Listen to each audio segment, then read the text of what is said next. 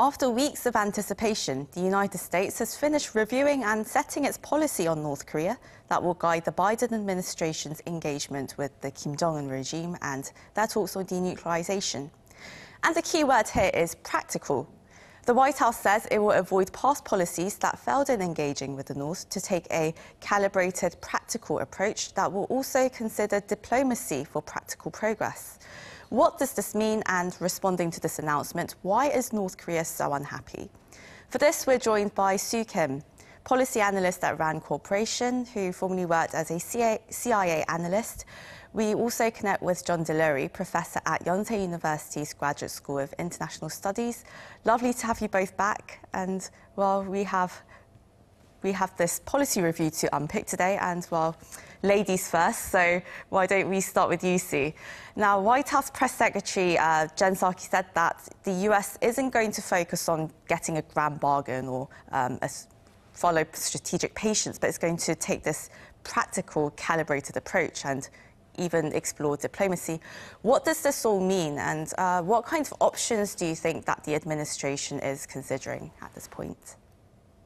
Sure. So I think the hope is that the administration has registered the lessons learned from the previous administration's handling of the North Korea issue. But I think the first thing is that we can't really bargain with the North Koreans. Any ambition to strike a sweeping deal with the regime is going to reflect a complete misunderstanding or incomplete understanding of the complexity of the North Korea problem. Not to mention, it also underestimates Kim's negotiating prowess. So another U.S. administration seeking to strike a deal with the United States, or sorry, with North Korea, especially after the past 4 years, would suggest to me an amateur understanding of the problems of dealing with North Korea. But the statement also alluded to patience, which I think is also both dormant and also a weakness, a dormant strength and a weakness. So depending on how you funnel this patience, it's a strength when the United States chooses to refrain from reacting to every provocation, but also it could be a weakness when we don't communicate and demonstrate to Kim Jong Un the costs of his nuclear provocations. It's also a weakness, I think, if we don't really speak out and expose the wrongdoings of the regime. So I think the administration could go, it does have options. And it's important to remember that the administration is actually aware of the tools at its disposal and actually deliberates on what the best combination is to use these tools. And John, I'd love to hear your views on this as well. What exactly do you think Washington is calibrating as a practical approach? Well, I think that our expectations, frankly, were pretty low of the review. A review is backward looking, so they've been looking mostly at the last 4 administrations, and it's no surprise their conclusion was nothing worked. We sort of know that based sheerly on the nuclear missile capabilities that North Korea has developed and has in its possession at its fingertips. So it was no surprise. They didn't announce the results of the review with a lot of fanfare. And again, a review is mostly backward looking. So the question, Soo-young, as you pose it, is where do they go from here? And I mean, we're not actually reading the review. We are working off of media briefings and leaks and statements by the press spokesperson. The Washington Post wrote up probably the fullest account of the details of the review. And again, it's really hints. There is a stress more on diplomacy than sanctions and coercion compared with the previous signals from the administration. This is a bit more forward-leaning in terms of need to be practical is often a euphemism for talking to the North Koreans and making deals that are maybe good, certainly not perfect. As Sue said, there are no perfect answers here and solutions here. So the signals that I'm hearing from the way in which the review has been initially briefed are that the administration wants to get back into dialogue. Significantly, there was also affirmation by an anonymous senior administration official, affirmation of the Singapore statement, which is actually quite new, and there's been a lot of debate whether to affirm Singapore a signature Donald Trump maneuver or to sort of pretend it didn't happen.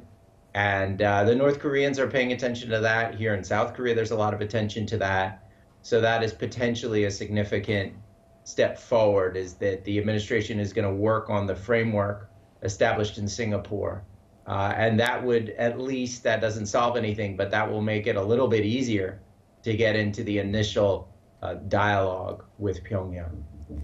And John, well, North Korea, upon hearing about this policy review, the regime wasn't happy at all, and it called it hostile, and it even threatened to exact measures that would amount to a crisis beyond control for the US. I think the COVID-19 pandemic might have stolen their thunder, but why is North Korea so dissatisfied by this? And what do you think they were hoping to see from the US policy review? Well, I have a slightly different interpretation of those statements. In the North Korean media hierarchy, they were pretty low-level statements and actually subdued, rather like the policy review itself was rolled out without a lot of fanfare. These were not, we know what North Korea is like verbally and also in actions when they're really upset and want attention. And the sort of threatening aspect of those statements was quite vague, whereas their threats can be very specific, and we pay more attention when they're specific. So these were generalized. If the administration continues with this kind of hostile policy, then we will, give them reason to not sleep at night. That order. So no, there's no reason they should be excited about the initial results of the review. There's not sort of golden prize in there or particularly warm opening. But again, they've left themselves a lot of room. We'll have to see. I would expect potentially higher level, more senior figures weighing in. But I think they are also, again, waiting a bit to see what's the real meat behind this. I'm thinking here it's May. It's early May. And many of very good North Korea experts were expecting major strategic provocations by North Korea all the way back in October. So we can debate how to interpret that. But in effect, that has left the administration a lot of room to do different things. And so, I think North Korea may continue to wait. The next big event, of course, is President Moon's visit to Washington. Also, North Korea, of course, makes quite a lot of threats. And while you've said that the COVID-19 pandemic and the domestic turmoil right now in North Korea, it's not going to curb Kim Jong Un's nuclear ambition. And North Korea, of course, reacted quite angrily to this policy review. What kind of actions do you think North Korea could possibly take in the coming weeks or months to really stage their protest? And what do you think they're hoping to get? Sure. So I think we've already seen the regime actually acting out even before we saw these statements or the North Korea policy review being completed, being announced. So it's not anything surprising, I would say, to see the North Korean reaction. I know that the quantity of the reports that we saw over the weekend, especially noting the acknowledgement of the policy review, I think that was notable. But I don't think that the reaction that we're seeing from North Korea is anything that is either aberration or abnormal, typical of North Korea to do. So it's just going to go along with the rhetoric, and Kim is going to stay true to what he said and keep his promise. Going to test and show off greater and more advanced missile and weapons capabilities, gradually climbing up the escalation ladder, of course, until it reaches a point, I think, when the United States decides to, or probably won't decide, but at least will show that it's going to flinch.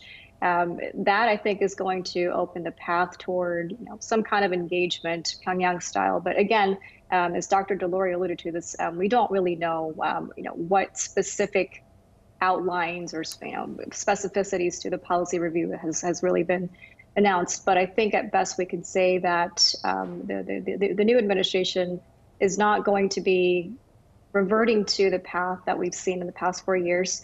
And I think that the North Koreans are probably not going to, they're not going to want to, I guess, spoil any opportunities to further push the United States, of course, but also to see if there's an opportunity to extract more concessions and to continue to assert its status as a nuclear weapons holding power.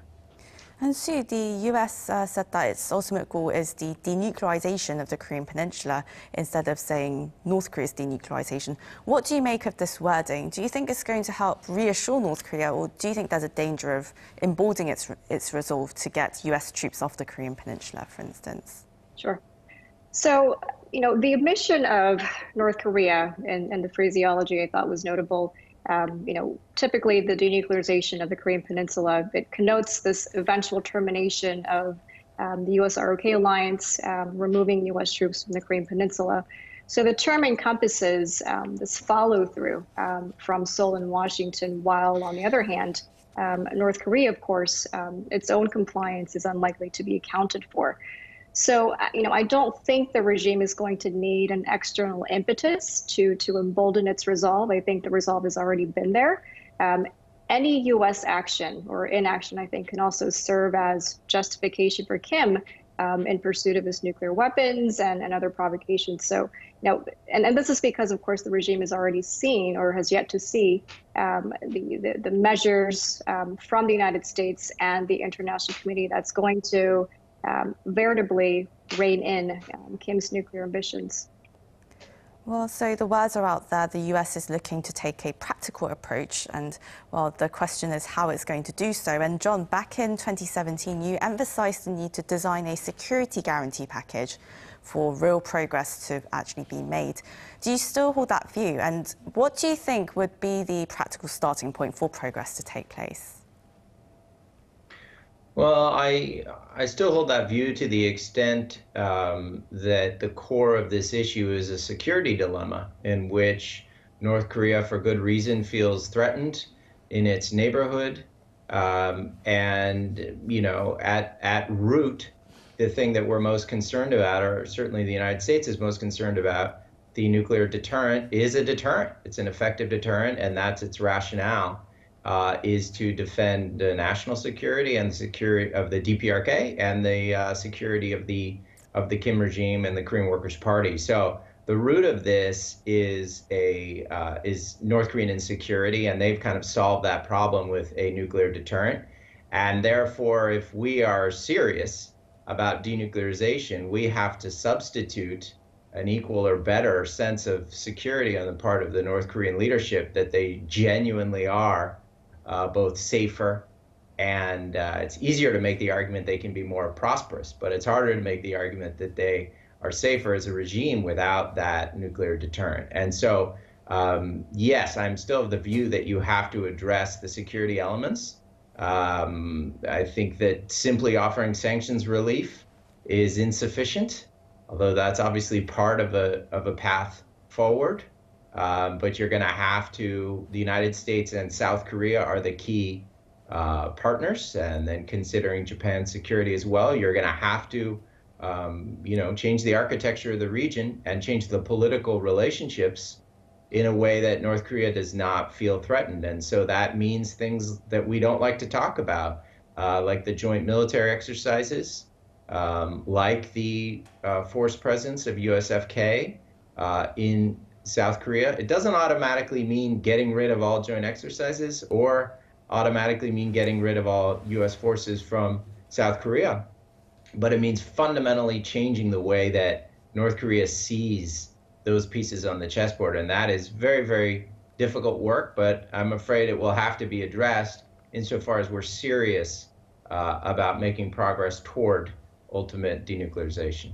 So really making North Korea feel that it no longer needs nuclear weapons for its security.